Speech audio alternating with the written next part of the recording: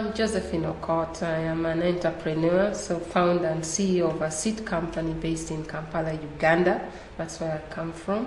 And the company is Victoria Seeds Limited. And as of now, I am the Yara Prize Laureate for 2007 for a green revolution in Africa. Congratulations for that. That's quite an accolade, I think. So great, a good start then to continuing your work. So tell me, in terms of the African Green Revolution, why is it so important? Why do you feel your work particularly is important in helping farmers achieve more?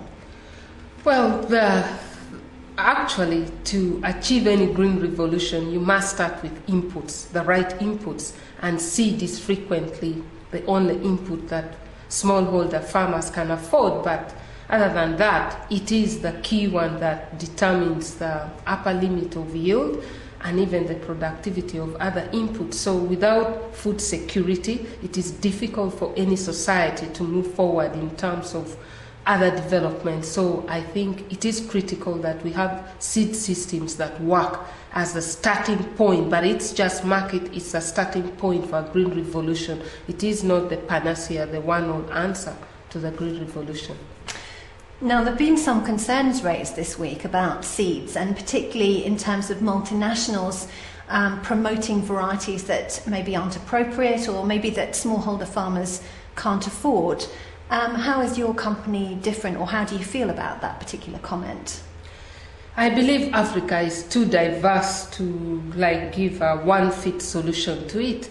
For starters, it is so diverse in terms of agroecological zone. One area may prefer to eat banana as the staple, the other may eat cassava, another one may be adopting rice, and most of a large proportion of Africa, of course, eats maize. So when we speak of multinational, I think that may only be in those markets that particularly perhaps grow some of the cereal crops like wheat and maize, but it wouldn't apply. So in my case as Uganda, although it's a small country, but it is so diverse that even you cannot just focus on one crop per se. As a company, we promote seeds for a number of crops, legume, a whole range of cereal, millet, rice, sorghum, all of it, even vegetatively propagated crops like the potato, with high nutrition, fortified potato. Those are the items that we should promote. So I think that is not really,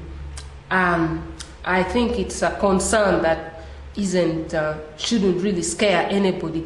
Instead, as a small enterprise, I should demand for support to build capacity to compete with multinationals that come. That is the key, because the multinationals are big, but sometimes situations, market opportunities are more appropriate to smaller enterprises. They are nimble, they are very fast in being responsive, and they take advantage of opportunities. So I think it's an opportunity as well, and to me, I don't see that as a total threat. It becomes a threat if we don't have the capacity to compete in the global economy. That is what I'm advocating. It's the reason I'm here.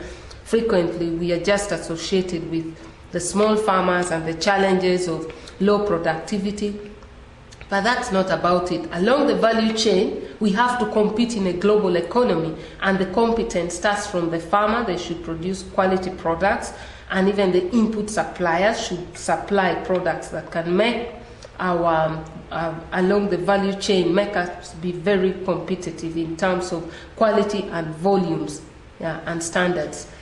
So Victoria Seeds is just one company. You're obviously doing well, but how can companies like yourself that provide the variety of seeds that farmers at smallholder level really need be encouraged to do more in the African landscape? Thank you for the commendation that we are doing well. I believe I'm just courageous and determined. It's very challenging and sometimes extremely frustrating. First of all, we are dealing with farmers, the poorest of the poor, but we borrow money from the same bank that Shell, a multinational, borrows from at an interest rate of 22%. Do you think that makes sense? We need development banks. We need banks that are focused specifically on agricultural development, banks that can see the difference between the airline industry, the oil industry, and the one that is focused on the poorest of the poor of the world, who are now actually victims of climate change. They can't address the drought that affects them. Their crops are wiped out by flooding. So those are my frustrations, but nobody seems to see it. It is really simple logic that a company like Victoria Seeds should get sort of different financial support. Why should I be borrowing money from Barclays, where Shell, Uganda, a huge multinational, gets their funding from? I don't think I can really build my capacity or do much more. And there are, of course, other challenges, like now, farmers can no longer afford fertilizer because of the increase in fuel prices. The fertilizer price in Uganda has gone to 105%. So the demand has dropped from 80 to 20%. So if farmers cannot afford fertilizer, even the returns from the seed we are supplying will soon start on a downward spiral.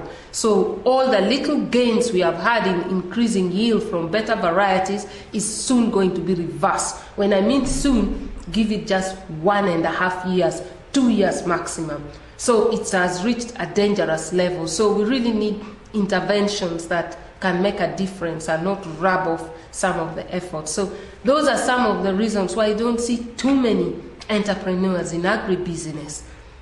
And last year we had a flood. What did my bank do? They demanded, why not selling so much more and bringing money? I said, you don't see the flood. So we really need a total different kind of financing and not just the traditional one. We don't have crop insurance. So what happens when you allow small enterprises to deal with commercial banks?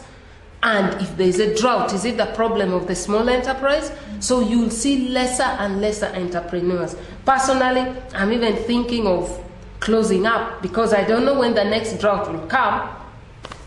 Well, that would be a huge shame, I'm sure. But I know also you've had a particularly frustrating trip to get here to Salzburg, to the Global Seminar here, and yet you are obviously determined still to attend. So what is it that you want to share with your colleagues here? Well, mainly these are the key challenges, because in most of these conferences I don't find very many private sector participants, and I don't think many really can understand our challenges unless we ourselves speak. That is why I'm here.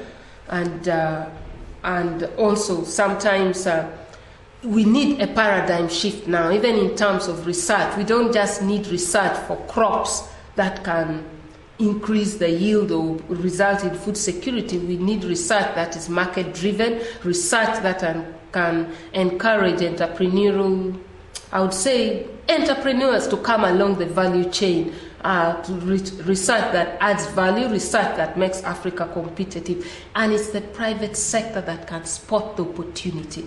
The private sector that can spot the opportunity. When they come to Austria, we visit the supermarket, I'll see the opportunity and I can translate that into a viable business. So that is why I decided to come. It's difficult for people from public bodies, which they do serve a role, but they normally miss those opportunities.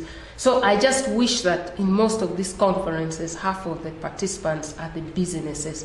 However much we talk, it can never be translated into real wealth for Africa unless the business is able to translate those opportunities into viable ventures. Josephine, thank you very much, and we wish you well with all your future endeavours. Thank you, Susanna, for the interview.